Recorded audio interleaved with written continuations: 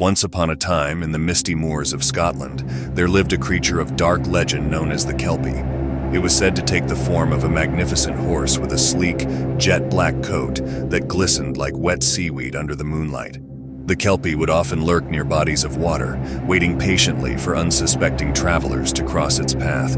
With eyes that gleamed like polished obsidian, it would entice its victims with an otherworldly beauty, drawing them closer with its enchanting presence.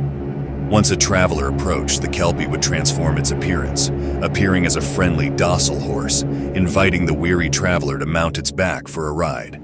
But as soon as the unsuspecting victim climbed aboard, the Kelpie would reveal its true nature, galloping furiously into the depths of the nearest body of water, dragging its rider beneath the surface to a watery grave. Legend had it that the only way to escape the clutches of the Kelpie was to notice the water dripping from its mane, the only sign of its true identity. Those who managed to flee from the Kelpie's grasp would spread tales of its treachery, warning others to beware the seductive lure of the mysterious black horse that roamed the Scottish countryside. To this day, the legend of the Kelpie serves as a cautionary tale, reminding travelers to be wary of the dangers that lurk in the shadows, especially those that wear the guise of beauty and charm. Please like, share, comment, and subscribe.